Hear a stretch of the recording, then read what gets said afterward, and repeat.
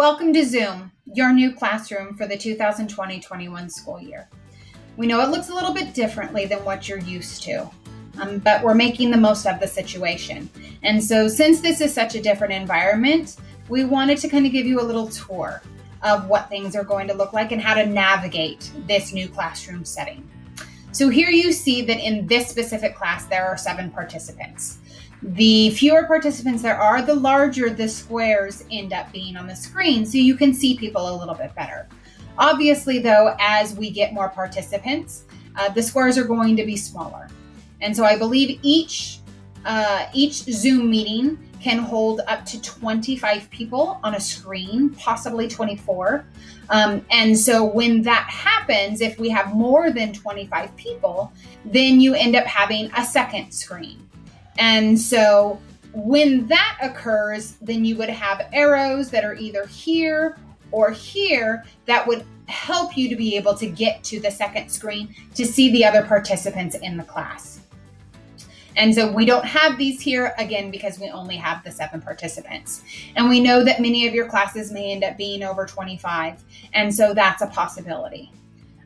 When the person is speaking, as you see that I'm doing right now, then the box is illuminated.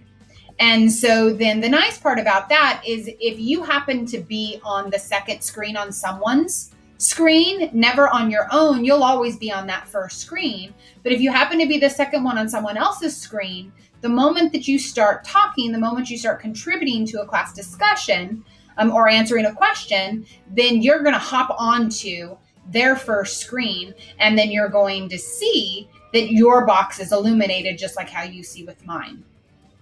And so now you'll notice that there are all of these red microphones that have slashes around them, okay? But you don't see that on mine. And that's because I've unmuted myself.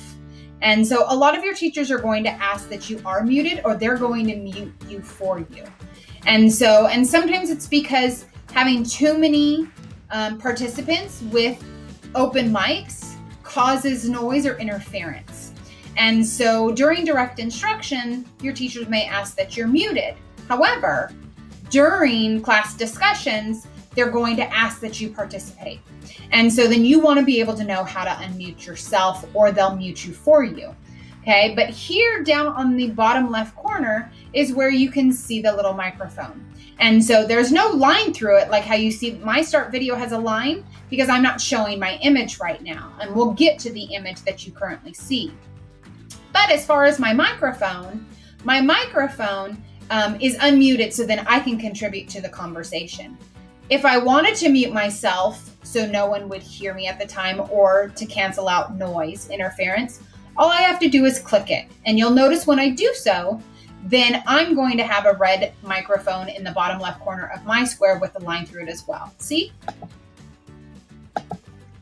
And so all I had to do was click it again in order to unmute myself.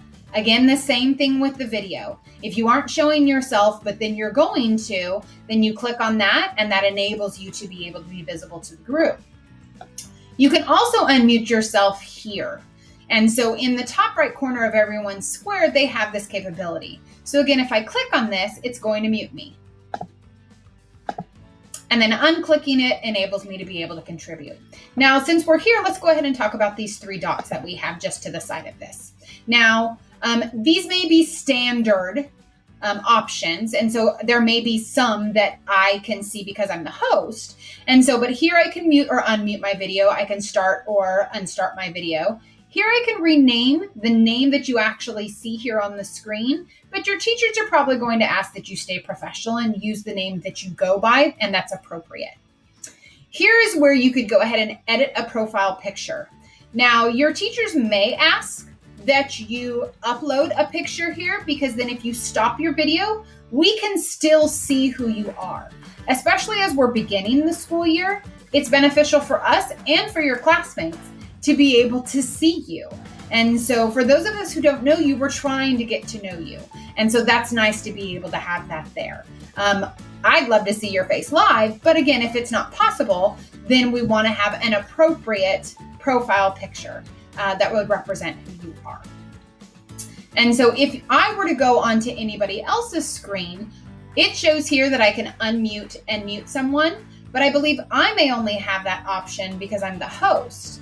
And then here I have some of those same options, but again, those are only for host features. Okay, so you don't have to worry about that. The one thing that you would maybe want to do is chat with this person directly. And so if I wanted to just send Scott a message, then I could click on that and it'll show me right here that I'm sending it directly to Scott and it's going to be privately done.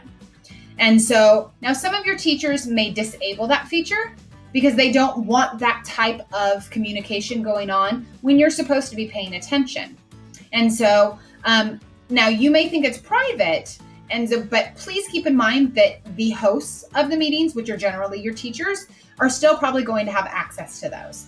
And so that's probably not something you would want to do anyway, especially if it's going to get you in trouble. So since we're talking about chat, let's talk about some of these features that are down here on the bottom. And so here, again, because I'm the host, I have a few extra buttons that you're not going to have. All the ones that you have to be cautious of are the chat feature. And again, this is where I can go ahead and click on it and I can send something to everyone in the meeting. And so maybe this is when you have a question that you want to present, but you don't want to interrupt anybody who may be speaking. Type your question in the chat, okay? And then, so it may be, what page are we on if you're reading something together as a class? Type that in and then it goes to everybody.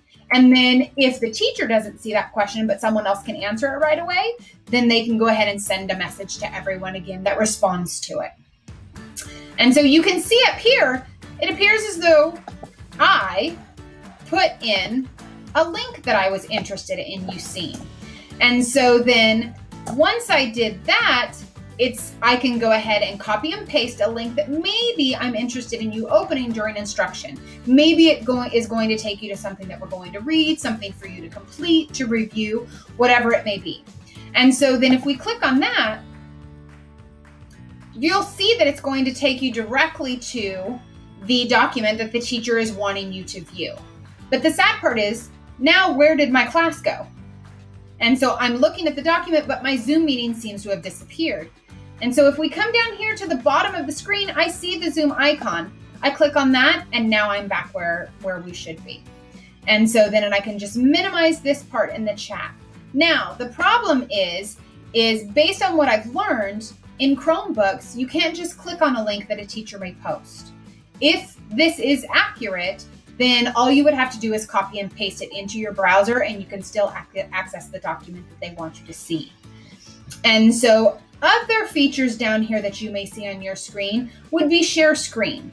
And this is where the teacher, if they give you the capability, will ask you to share your screen, quite possibly during a presentation, or maybe they want to see an example of the work that you've been completing. And so if you click on that, then it enables you to go ahead and select the screen that you want shared. And so in this specific case, it may be that I wanted to share this one. And now you can see that the grid has come over all the way on the side. And so then on your screen, it looks a little bit differently. And so because you would be able to minimize or maximize how much of the shared screen that you see and the grid for your class.